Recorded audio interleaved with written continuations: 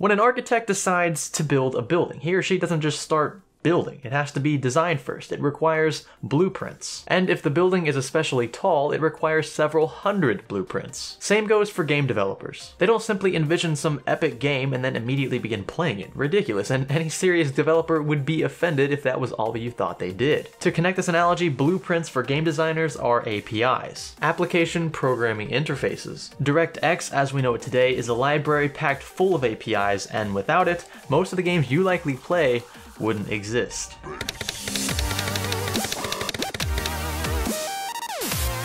Let's start off with API. In short, picture a district attorney by the name of, I don't know, Sam. Sam represents the video game coder. Sam's been practicing law for 20 years, but he doesn't know everything. Every now and then he has to refer to state and federal law books to ensure that he's properly prosecuting. These laws are essentially the codes by which he must abide, and venturing outside of these guidelines could be catastrophic for his particular case or even career. You get no argument from me there. But if your obstruction allows a massacre to happen, I will crucify you, Mr. Kralik. I will charge you with negligent homicide, and after I convict you, I will resign my job and represent the families of the victims in a wrongful death suit against you and the union. By the time I'm done, you'll be finished.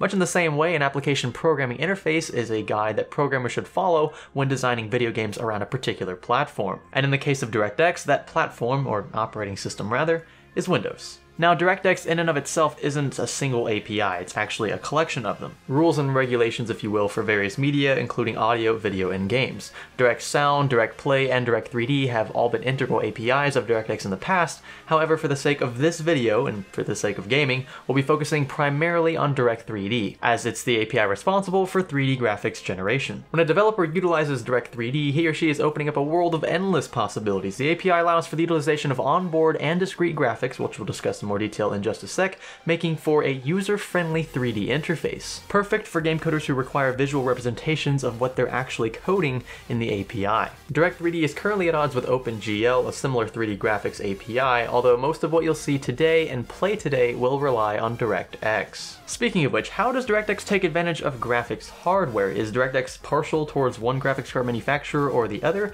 And what is the difference, or what are the differences, between DirectX 11 and DirectX 12? Let's start with question 1. How does DirectX take advantage of graphics cards? It's actually quite simple. When a programmer writes a code within Direct 3D that requires a solid sphere, let's say, to rotate, Windows will utilize the DirectX 3D API to instruct the primary display device, typically a dedicated graphics card, to execute the programmed code. For instance, the code may require the use of shader pipelines within a GPU. I discuss processor pipelines in more detail in the video right here. It may also request that anti-aliasing hardware and other blending effects begin working at a hardware level to generate the rotating sphere. And as long as the graphics card in question is relatively new and not a potato when it comes to gaming performance, these commands will be executed almost instantaneously and without fail. If, however, your card was not designed with either DirectX 11 or 12 in mind, Windows, and in the case of DirectX 12, Windows 10, will inform you that no discrete display adapter is available to utilize that API. Picture it like a foreign language that your graphics card cannot comprehend nor interpret. If good old District Attorney Sam can't read his own law books, how on earth is he supposed to prosecute? Now let's tackle question 2. Is DirectX partial towards one graphics card manufacturer? Well, in all fairness, this question is actually worded a bit incorrectly. Since DirectX, particularly Direct 3D, and graphics cards are always evolving and always improving, it's difficult to gauge whether the display card manufacturer or the API developers are at fault per se at any given time. In the case of DirectX 11, it has been noted that NVIDIA takes the cake in especially moderate resolutions, 1080 and 720p. This, however, is not the fault of DirectX, but rather the fault of AMD.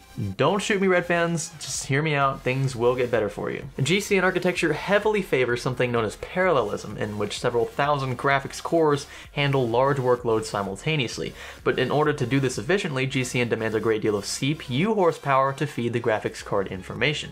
If the CPU has rather weak cores, or simply not enough of them, the AMD counterpart will suffer to a greater extent under the DirectX 11 library, which was designed to fully utilize a maximum of 2 cores. This is why owners of AMD graphics cards attest to Intel CPUs yielding much higher frame rates than their AMD counterparts. Since Intel CPUs have higher IPCs and generally stronger single cores than, let's say, the FX lineup from AMD, they're able to process and send more data to the hungry OpenCL frameworks of AMD GPUs. Essentially, the less extreme the CPU bottleneck, the more advantageous owning an AMD graphics card becomes. From NVIDIA's standpoint, CUDA technology is designed to process and execute in a much more linear pattern, benefiting platforms with a greater deal of CPU overhead, i.e. DirectX 11.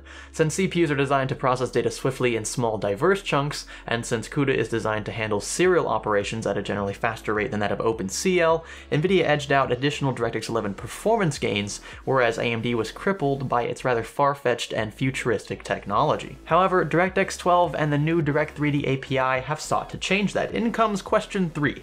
How exactly are DirectX 11 and DirectX 12 different? Well, as DirectX has evolved from its early 2 and 3 versions up to its pre-teen years, hardware overhead has dramatically increased, but this is actually on purpose. Graphics cards are growing more and more powerful by the second. Every new release is a giant leap forward. The GTX 1080 is a prime example. Now, what DirectX 12 seeks to do, primarily, is two things. Bestow a substantially larger deal of graphics rendering responsibilities directly upon the CPU, and increase the number of fully utilized CPU cores. This reduces CPU bottlenecking and latency, obviously, while at the same time maximizing graphics card hardware. Asynchronous compute comes to mind, but that is for an entirely separate crash course. You gonna take it? DirectX 12 is also the reason that many assume the FX lineup, notably the FX 6300 and the FX 8350, would have a sudden resurgence thanks to their many integer cores. And while this may be the case in theory, we have yet to fully understand how the 12th version of Direct3D utilizes these relatively weak cores. As more DirectX 12 based games are released, this should become more clear. But in the case of graphics processing, DirectX 12 undeniably favors AMD. This isn't just coming from a scientific standpoint, but real-world observations out there as well. In this scenario, it's the API that favors the graphics hardware, although you could look at this from a different perspective, that NVIDIA's CUDA technology wasn't changed to a great enough degree to benefit from DirectX 12 in the same way AMD has, who saw this coming 10 years ago. Regardless, AMD has the edge this time around, and that's thanks to fully realized asynchronous compute hardware, reduced driver overhead, and maximized parallelism. Parallelism. If you liked what you saw in this video, be sure to give it a thumbs up, give it a thumbs down if you feel the complete opposite, or if you hate everything about life, be sure to click the subscribe button if you haven't already. Stay tuned for more crash courses here on the channel. Sorry folks, no GTX 1060 stuff today. I guess we're just not glorious enough to be noticed by NVIDIA at this point. We'll change that, hopefully, at some point, but for now, at least you're pros on DirectX, right? This is Science Studio. Thanks for learning with us.